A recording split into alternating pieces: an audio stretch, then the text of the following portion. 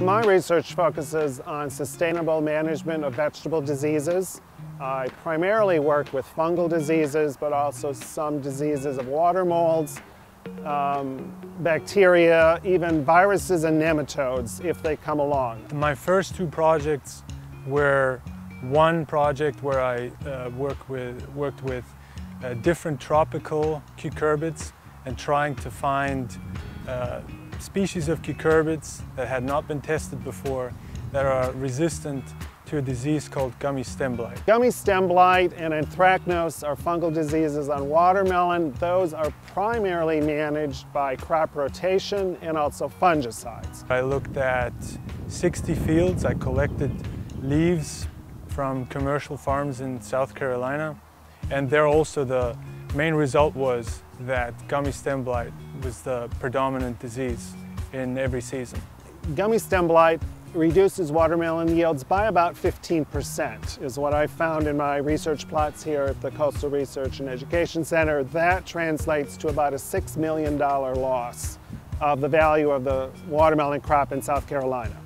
Currently I have two main projects. One project this field is involved in, it's about the ascospores, which are airborne spores of the fungus that causes gummy stem blight.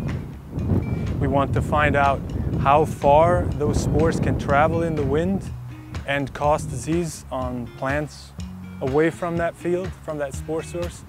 And also we want to determine for how long those spores can be released from colonized watermelon debris.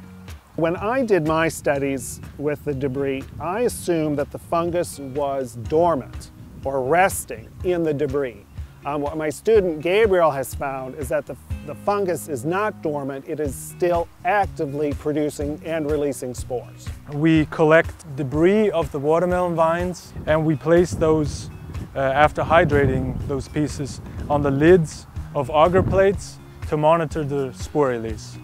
And if their spores are still viable and are still released, they will grow into a culture.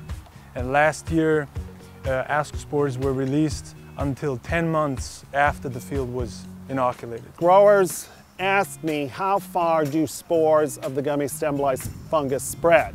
And I really didn't have a good answer for that question.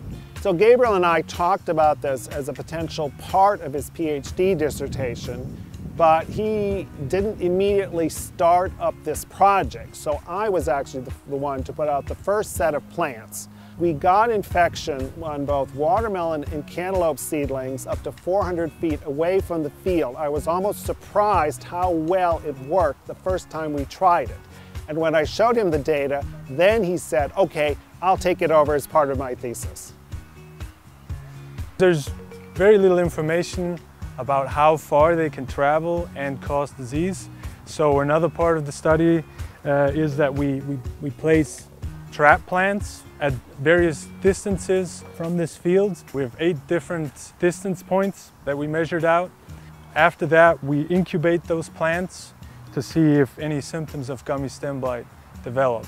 The farthest distance so far that we found that spores can travel is 1,200 feet. In a large watermelon field, say 50 acres, you may still be in the same field within 1,200 feet of an infected plant. Another part of the study is that we sample the air at 2 different points. The idea is to quantify the number of spores to get an idea under which environmental conditions that how many spores are in the air, and use that data to give growers a better handle on how the disease is spread. Clearly, this is a second way for the fungus to spread, not just from plant to plant or leaf to leaf by rain splash, but also by wind.